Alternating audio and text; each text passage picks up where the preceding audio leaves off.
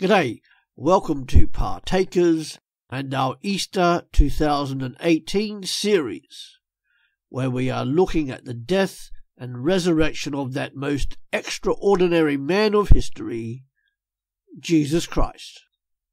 So what can we say finally? We know that Jesus still meets people today.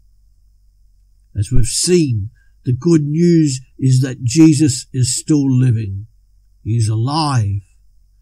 The rest of the four Gospels and the beginning of the book of Acts tell us a little more of what Jesus did before he ascended into the heavens back to the right hand of the Father. Jesus still meets with people today. How does he do this? Jesus walks with us wherever we go, and in particular in the darkest periods of our life. Just as he did with the two people on the road to Emmaus, he walks with those who proclaim to follow him. Jesus speaks whenever the Bible is faithfully preached and read from, just as he opened the eyes of those on the Emmaus road when he explained the scriptures. Jesus meets us in the communion or the Lord's Supper with the bread and the wine, which symbolize his flesh and his blood as an act of remembrance of what he did for humanity. Remember, he commanded us to engage in that act. But it's not the end.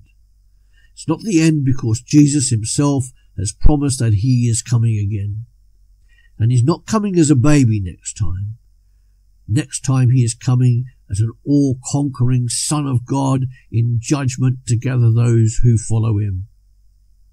Are you ready? If you want to turn to God, there is no need for delay. He is ready and willing to take you as his own right now. You only have to ask him to forgive you, and he will. Being a Christian is a partnership between God and yourself. Deciding to change course in midlife is what is called conversion, being born again, or deciding to be a Christian. When you place your faith in Jesus, becoming utterly dependent upon him, you turn to God. Once you have made that decision, you leave behind your rebellion against him. As you live each day becoming more involved with Jesus day by day, you will find yourself changing. You stop doing things which separated you from him and find yourself doing things that develop your relationship with him. How do you develop this relationship? Until you enter into that relationship, sin, or that which alienates you from God, controls your rebellion against God in your attitudes and your activities. You develop this relationship by allowing God to take control of your life as he asks you to accept his management and guidance of your life. God's point of view and his strength will become your point of view and your source of strength. You tune your mind, will, and heart to him for all you do. If you want to make that decisive step right now and become a Christian, there are 3 simple steps to take. Firstly, admit that you have done wrong against God and his ways and turn away from those actions and attitudes. Secondly, believe and trust in Jesus Christ as your Saviour from the consequences of the anger of God towards you and your tendency to sin against him. Call on him, receive, trust, obey, and worship him, recognizing him for who he is and what he has done for you.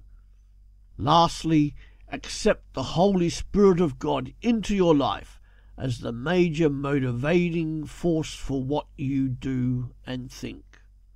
Once sin has been confessed, Jesus is believed in and trusted in as Saviour, and the Holy Spirit has entered your life, then you are a Christian.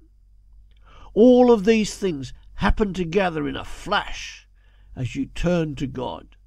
Now you are ready to grow in grace and knowledge of our Jesus Christ.